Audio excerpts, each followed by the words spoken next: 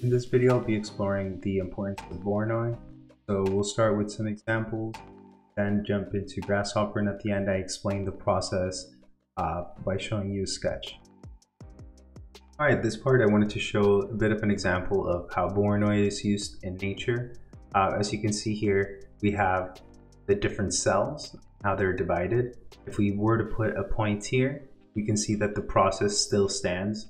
So it's a process that you will find in nature. We can also see that here with the wings of a dragonfly and how it subdivides it very efficiently towards the edges where it needs to be lighter and thinner. And here it's a little bit more structural and thicker. So a lot of things that we can take away from understanding Voronoi and the process, although it is overused and misused a lot of the time, it is good not to just toss it aside because it's overused. It's really good to understand how kind of functions, right? How it functions in nature and how we can use it to our advantage for various things. Also bubbles, right? When we look at bubbles and how they're divided and how they're kind of come together, that is using the Voronoi pattern in 3 dimensions. And this is kind of showing that same thing. So all I've done here is created a surface. And with the surface, I'm going to subdivide it using vector, populate geometry. And you'll see this is why a lot of people use it. It's really easy to create these points, but also because Voronoi looks, it's not like just a typical grid. It looks a little bit better. If we plug that straight into, not the radius, but into the points, you'll see that we already have something to work with. And if we change, let's say, the seed, we can just get more random points this way. The other reason is because if we were to just say, bring in surface frames,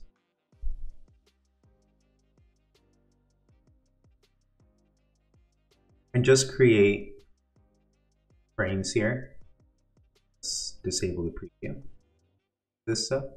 If we were to just create frames, let's give it a larger number and also create some points here.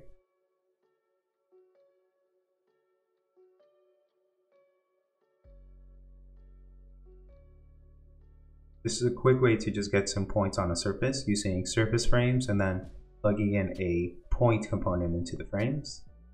Now, as you can see, if we were to plug these points into Voronoi here, flatten the input, you can see that we don't have anything exciting. There's nothing out of the ordinary that looks cool.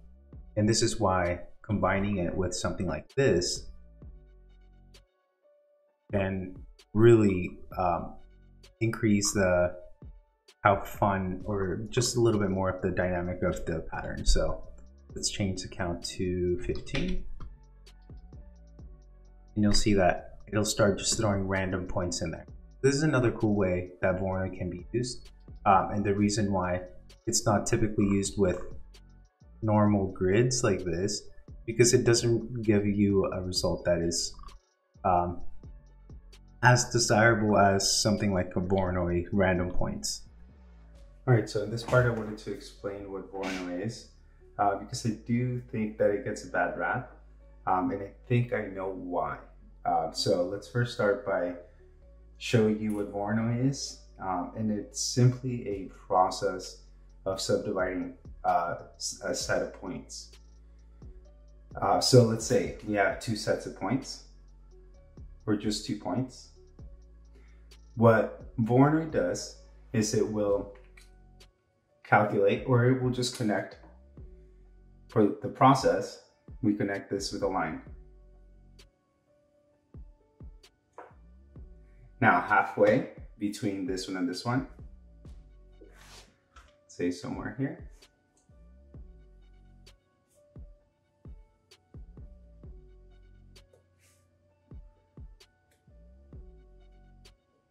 these are equal.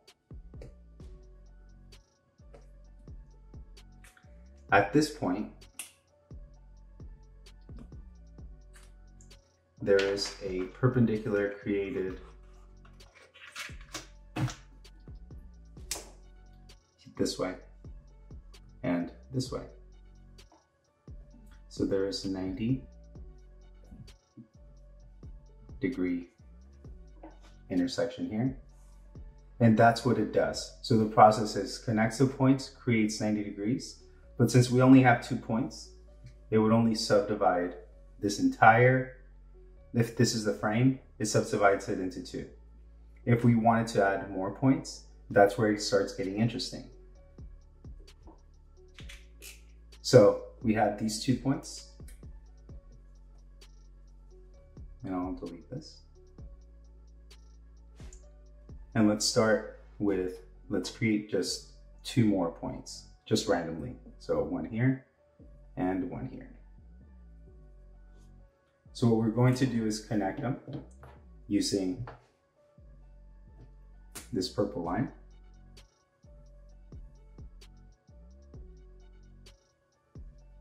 The closest points.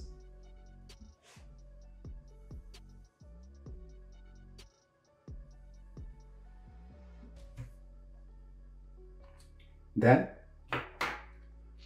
where these 2 intersect, we do 90 degrees. So where these 2 in the midpoint, where they intersect, we do 90 degrees. Same thing here. Same thing here. Same thing here. Now, once we extend those, that's where we start getting the pattern. So if we extend this one, we extend this one, we extend this one, we extend this one, we extend this one. And between these 2, we have this one. If we had another point, then there would be a perpendicular here connecting these 2. So let's add another point here.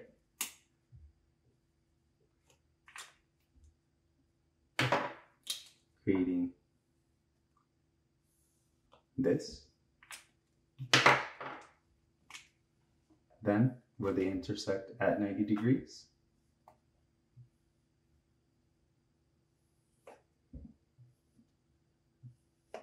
And this is why you'll see now that this becomes the Voronoi cell. And this is the DesignLearning. I forget the name exactly. But that's the process of using Voronoi. So whenever you have a bunch of random points, it subdivides it. And the reason why it gets a bad rap is because it's a really simple way of subdividing stuff. So a lot of people tend to use it. And also you can create random points on any surface fairly quickly. So a lot of people use it because you can take, let's say, a surface that looks like this. You can apply random points on it. It doesn't have to be rectangular, it's just random points. And when you create the random points, you can start seeing that we can do that here too, where we have these triangles that get connected.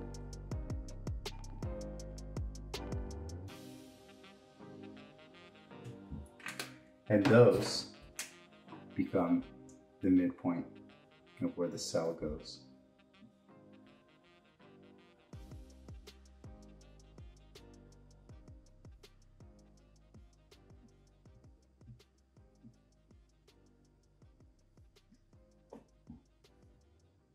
So hopefully that was useful.